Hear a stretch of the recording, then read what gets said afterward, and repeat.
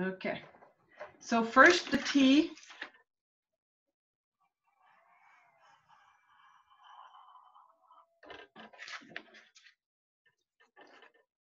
And I'm doing them dark so that you guys can see, but I usually would do it very light.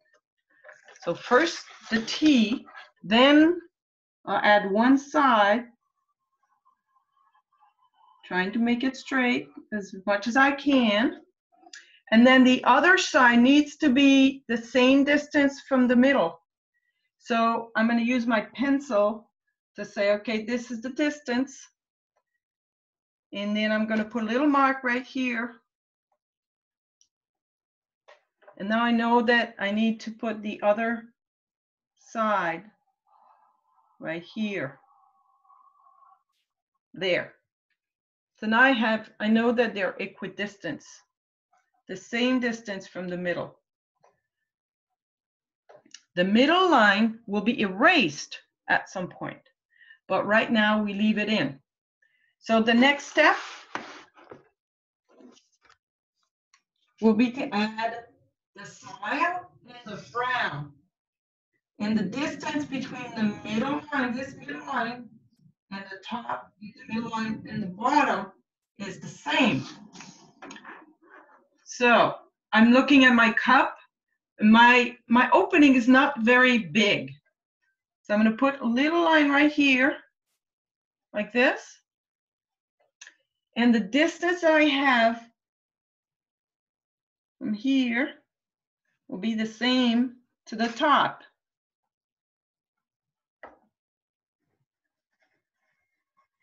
So I put these little lines like this. Well, it's better if it's straight.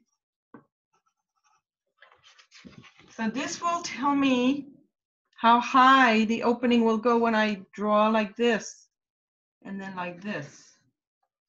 So we're going to draw now. From the corner,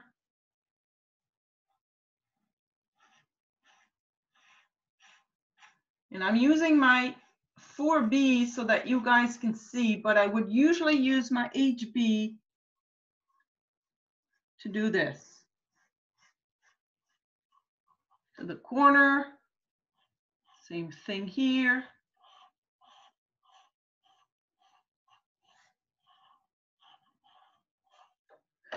And here.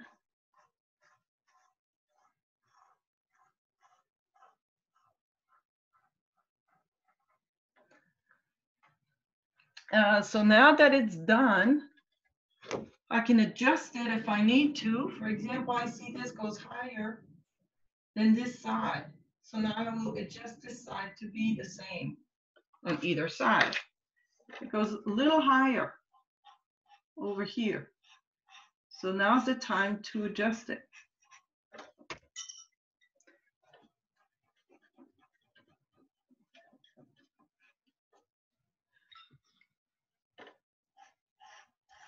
So at this stage of the drawing, it's very important to make it right. And just think about it. If you were to fold your paper this way, then this should be the exact same shape as this. You can also do a tracing of this section. If you were to fold it in half, you would see that it's the same. If it's not the same, then now's the time to adjust it. Like I can see this goes down a little bit more, like this. All right. Once this is done, we are done with this phase. We're going to move on to this phase. In this phase, the first thing we will do is we'll do the smile at the bottom here. So now it's very important that you look at your own mug to see how deep the smile will be. Is it going to be really round or not too round? Well, one thing is sure is that the bottom here will be at least as deep as this, probably a little deeper, and this is just a case of perspective. So I know that from the middle line, this goes this low. So from this line, this will probably go like down here. Once I've put this, then I can go from the corner, from either corner, and draw. You should look at your own mug to decide where this goes.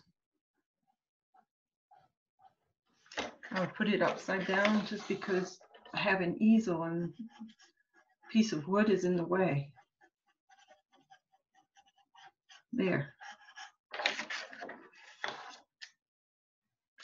So now I have the bottom of my mug.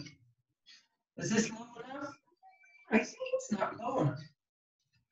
So I'm going to make it even lower. When you change a line, it's important to put the new line before you erase the old one. Otherwise, there's a tendency to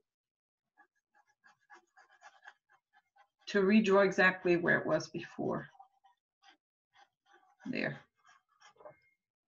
This is better, I think.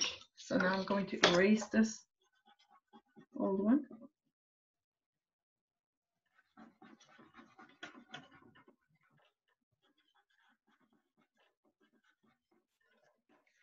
All right, so now I have something that looks a little bit like a mug.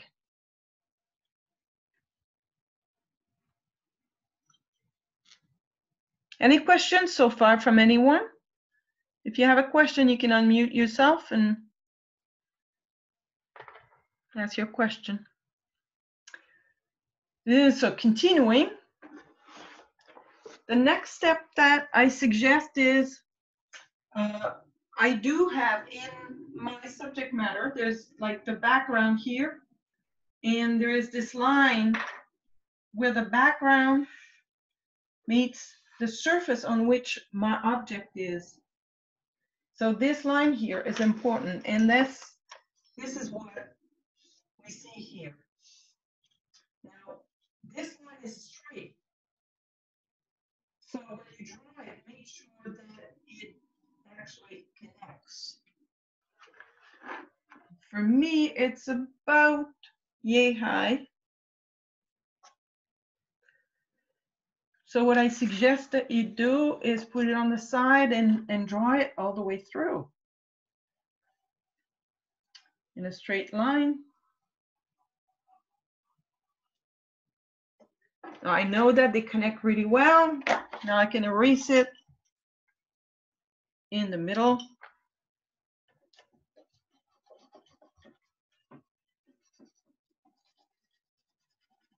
There. Oops. There. I'm just going to make it a little darker so that you guys can see.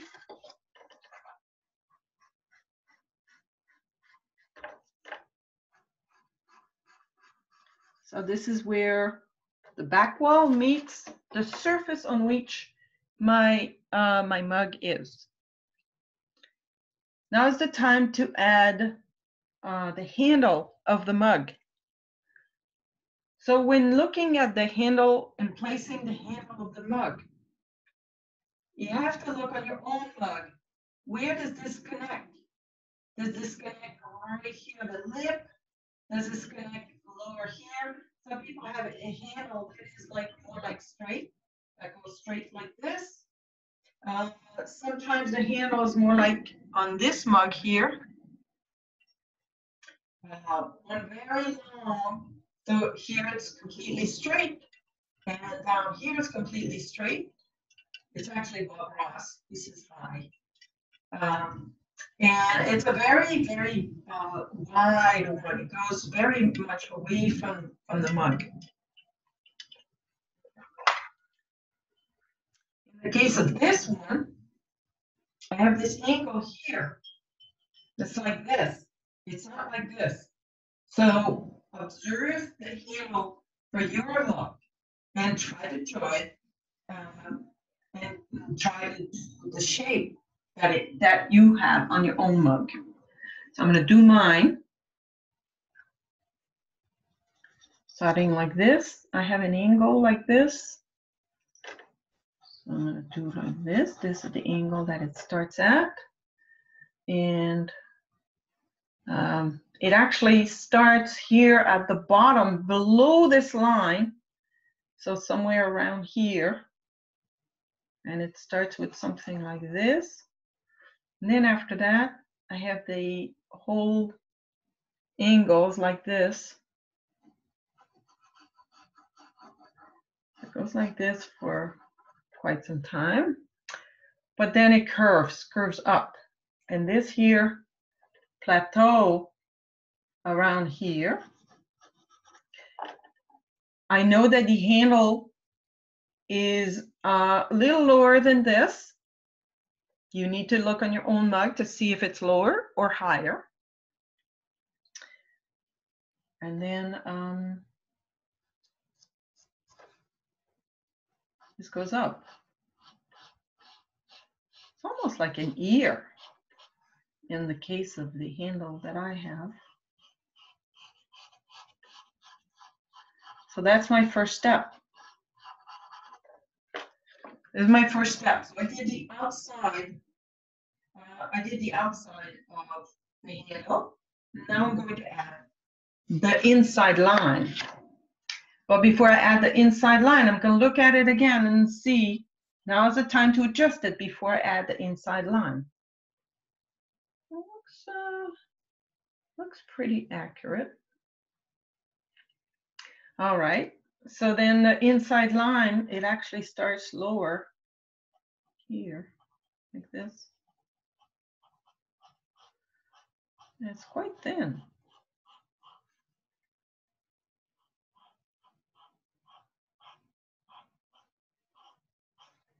It's quite thin, but it's pretty much the same thickness all the way through, except when I get to the bottom, the very bottom. It goes like this. There. So now I have my handle. And this line here, that is where the wall meets the surface. I'm going to erase it here because I can't really see it through it. And also now's the time where, oh yeah, there is this. Then we'll do the lip. Well, I have a lip on the mug that I have, or the cup that I have. So I'm going to put it in.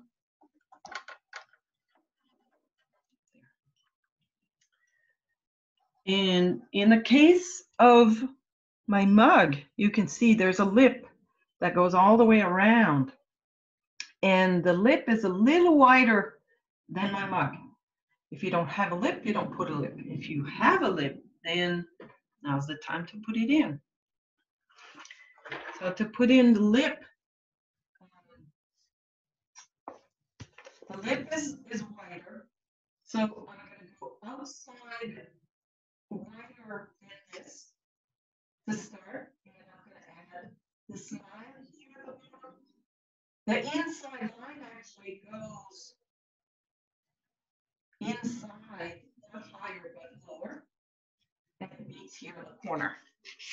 So starting outside, like over here and over here, and I'm going to add my smile. And the whole while I'm looking at the mug that I see, and it goes like this. Same thing on the other side.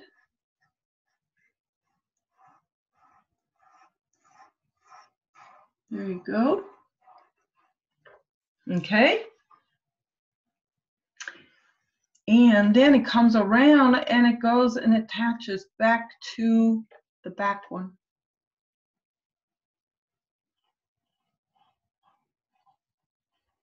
Like so. And I can't really see it on the inside, except what I do see here is that it's lighter on the lip and darker on the inside. So I'm going to add a little bit of a lip here, but it will be to show this light. So this is lower than this line. So down here, and it goes to the corner, and it just gets lost here in the corner, like so.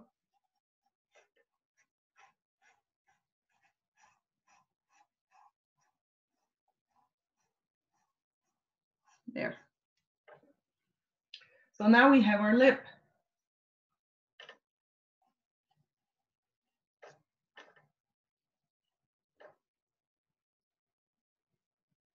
Okay.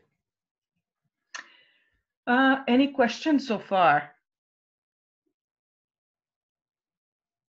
All right, now's the time to erase those lines that look funny. So the line in the middle, the line here at the bottom, and this line in the middle.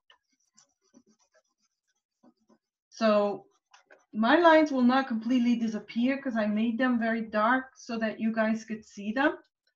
But I usually make these lines with a very, very light touch on my pencil. And so therefore, I can usually completely erase these lines.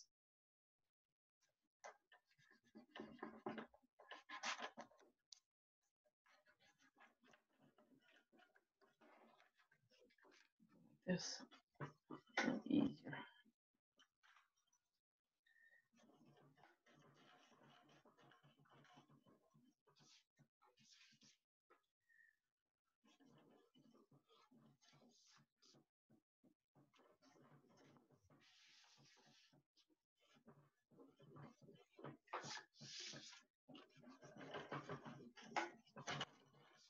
All right.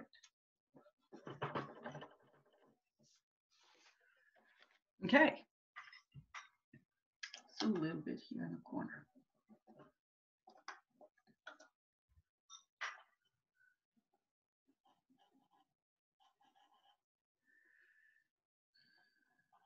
Now's the time to start the sheeting.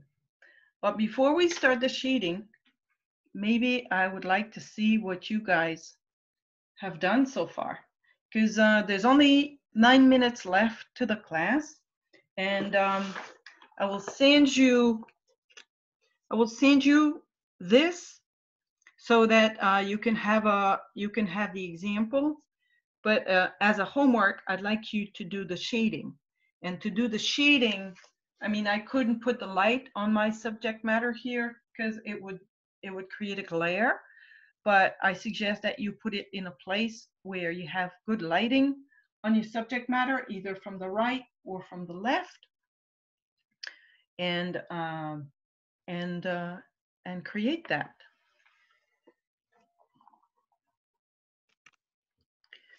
So I'm going to stop the recording.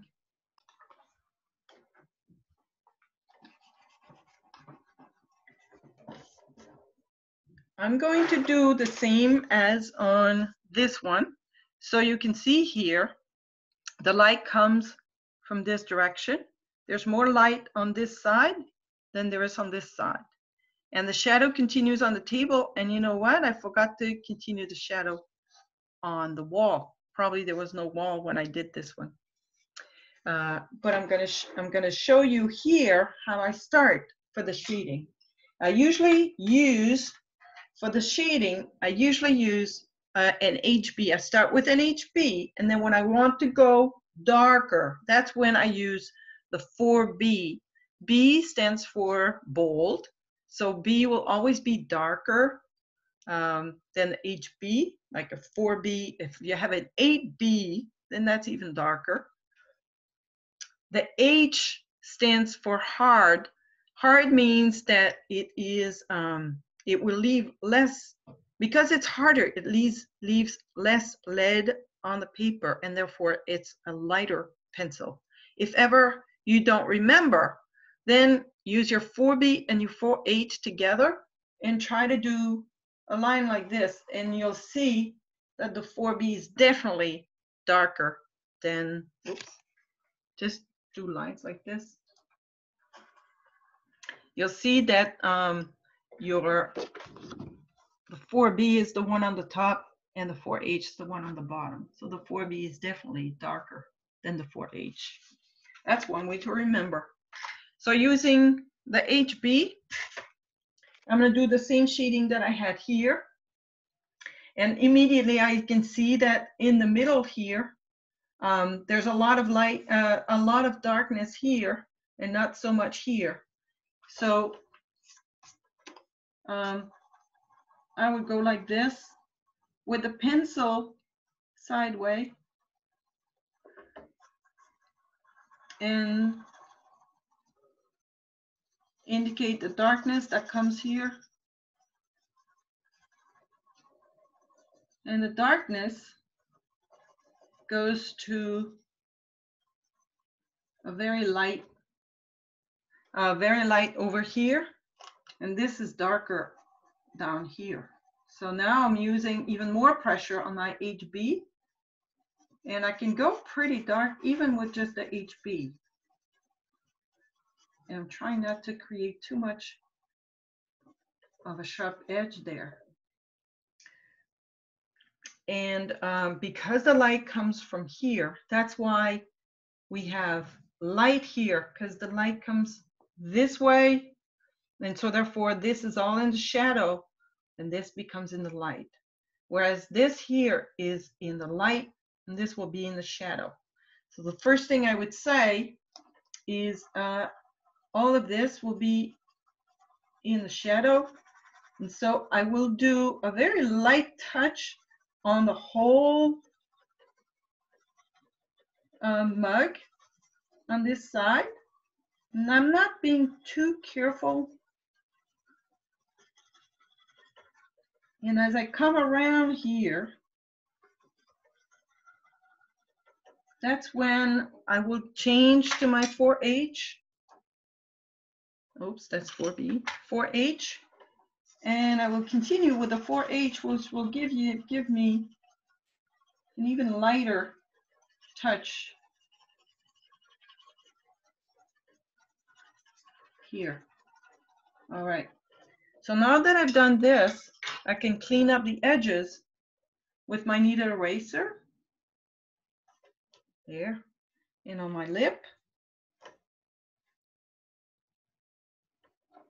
Okay. So now I already have a sense of form on my mug. What's important is that you look at the mug that you have and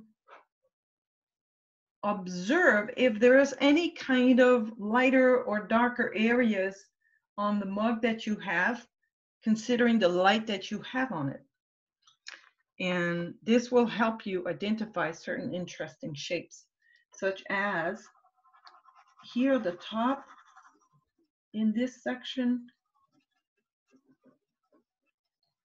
there's a darker area that I can see. So I go darker with my 4B in this whole area.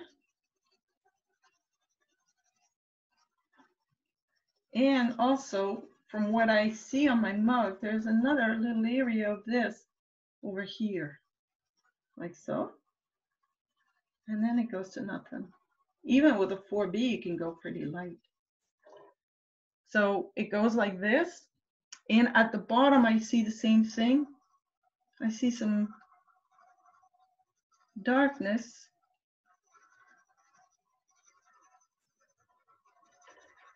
That's right here at the bottom.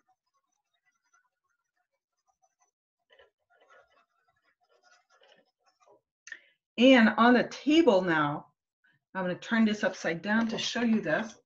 So on the table, that's where the darkest is. And now with the 4B, look how dark I can go with the 4B. I can go even darker than what I had it before.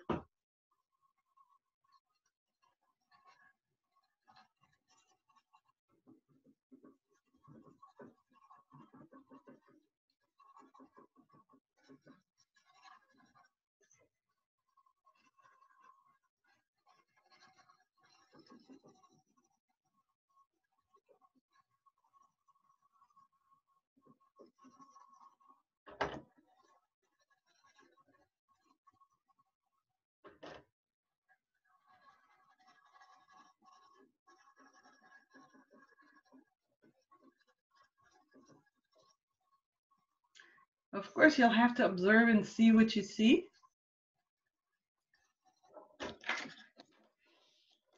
So now, so far I have this, but this really goes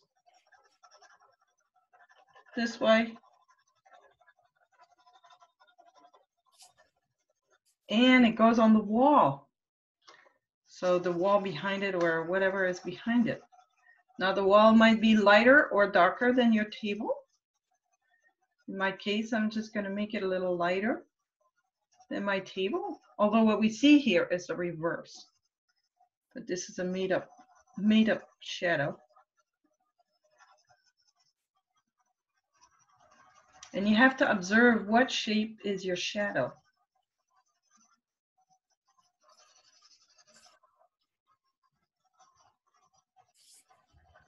So one thing that's important is when a shadow is close to the object, it tends to be sharper. When the shadow runs away from the object, it tends to be a softer edge. So that comes with observation. But already you can see that there is some shape to this mug.